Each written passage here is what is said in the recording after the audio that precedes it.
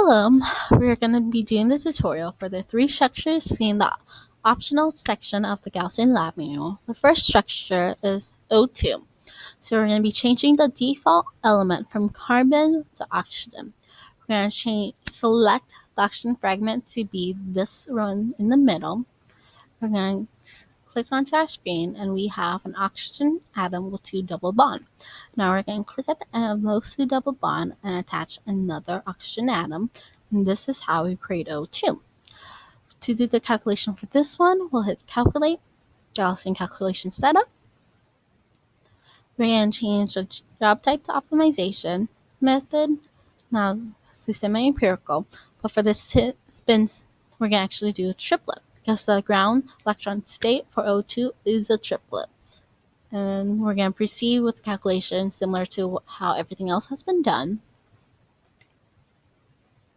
Our next structure is H2O2. So we're going to click on this icon and change the oxygen fragment back to the default, which is this. So we see the atom here with one oxygen and two hydrogen, which is water.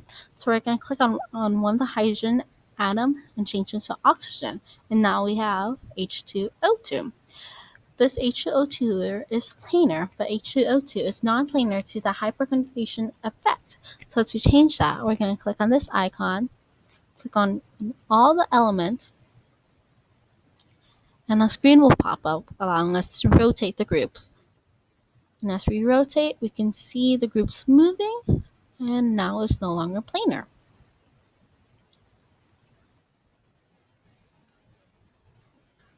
The last structure we'll be creating will be O3, ozone.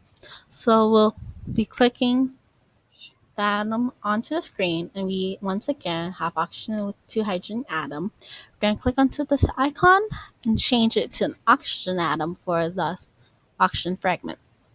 We're going to click on each of the hydrogen atoms and change it to